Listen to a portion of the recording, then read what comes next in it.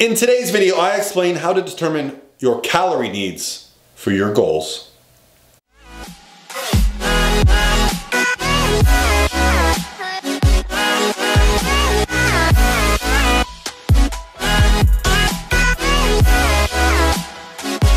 All by myself.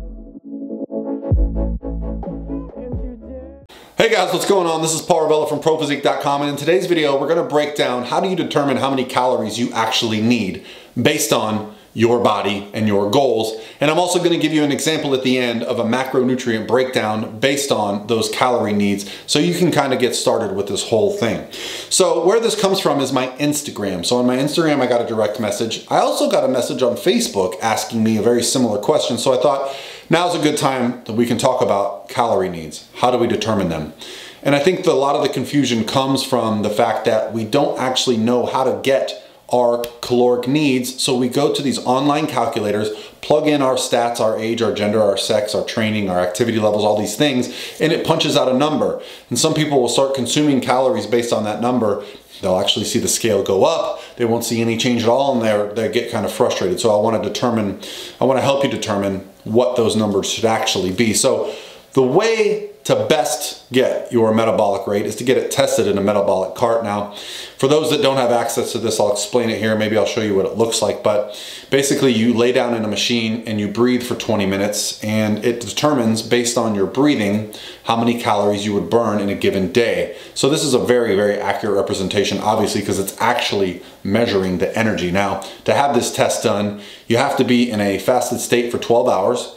And you also have to not train the day prior. And then you have to come in early in the morning while fasted without having any activity and just slide in there. No caffeine, no nothing. You got to get in that test. Now, the reason they want that is because they don't want things that kind of alter our metabolic rate, our resting heart rate, those kind of things, and give us false readings. So beyond that, how can we determine what our metabolic rate is and what makes up how many calories we'll burn? Well, the first thing is our basal metabolic rate. This is the amount of calories that we need to kind of keep the lights on, just to keep going on a day-to-day basis. The next thing would be our activity level. How active are we? Are we completely sedentary? Do we just roll out of bed to the couch, roll to the car to the office, roll to the desk to home? Or are we getting up before work, going for a walk, coming on our lunch breaks, taking a walk, going to the gym after work? Are we very active? Are we playing in sports? Like, these are lifestyles that will have very different needs, calorically speaking. And another major one is the thermic effect of food. So when we consume food, our body has to break it down to use it for energy. Okay, it's not a 100% ratio. We actually use about 10% of the calories that we get from food to break down food. Okay, so that thermic effect of food will also impact our metabolic rate, which is why I had to be fasted when I took my test. So how can we determine this if we do not have a machine that we can sit in and breathe, or a lab that we can go to and get our metabolism tested? Well, the best way, in my opinion, is not to use these online calculators, but instead is to find a app or a website that you really like and just track what you eat for an entire week. Just plug it in.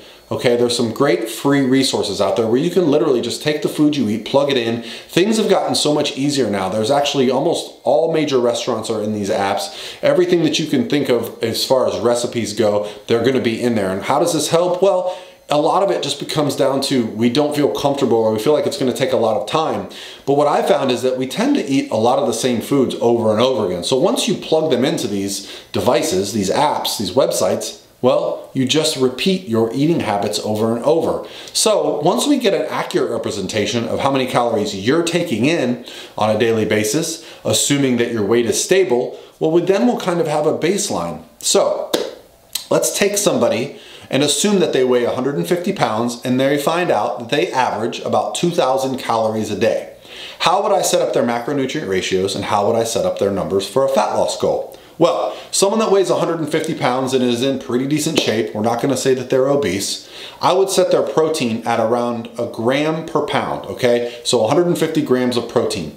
That's going to take up 600 of our 2,000 calories. The next thing I would determine would be fat intake. For fat intake, I would want roughly 25% of the calories to come from fat. The goal there is to make sure that we're hormonally safe, digestion is good. Fat intake is also very helpful when it comes to food selection. When you start eliminating fat, it can be very tough to find some food choices. So Now that we know we want 25% of our calories to come from fat, which is 500, that's around 55 grams of fat. So now we're at 150 protein and 55 fat. Now the remaining 900 calories that we have are going to be used up with carbohydrates. That will be 225 grams of carbohydrates. There you go, there's our maintenance macros. So how would we set up a fat loss phase? Well, I would start with using carbohydrates as the primary calorie thing to pull from, because with protein, I'm gonna keep it pretty stable. With fat, I'm gonna keep it pretty stable. With carbohydrates, we'll make a pretty nice drop. So for this person, I would have them at 150 protein, drop fats slightly to say 50, and then bring carbohydrates down to say 170, right? Making the largest adjustment from carbohydrates. Now, if this person has a fat loss goal, I'd also ask them to increase their activity level, be moving more. Whether that means you're going to the gym and doing exercise, you sign up for a Zumba class, maybe you're doing yoga a couple times a week, because the only way that we can lose weight is when we create a caloric deficit. Now, a lot of times I hear people say, well, what about fasting? Fasting is great because the whole time I'm fasting, I'm burning more fat. Well, that is correct. But the problem is when you are taking in a lot more calories in a short window, well, you're gonna store more body fat. So the 24-hour net balance is the same. So there's no magic behind the idea of fasting. What it helps with is adherence for some people. So I'm all for finding an approach that works for you, but there is no magic approach. Keto is not magic. Fasting is not magic, okay? These are just approaches to take to nutrition that might work for someone's lifestyle, okay? And by eliminating an approach, eliminating a variable, it might really work for you. So definitely experiment with different approaches, but find the one that you're able to consistently use. That's gonna be the one that works the best. All right, guys, hopefully this helps in determining your calorie needs and how to create a caloric deficit for your goals.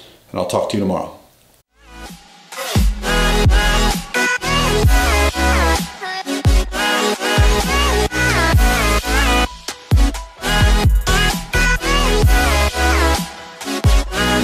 By myself.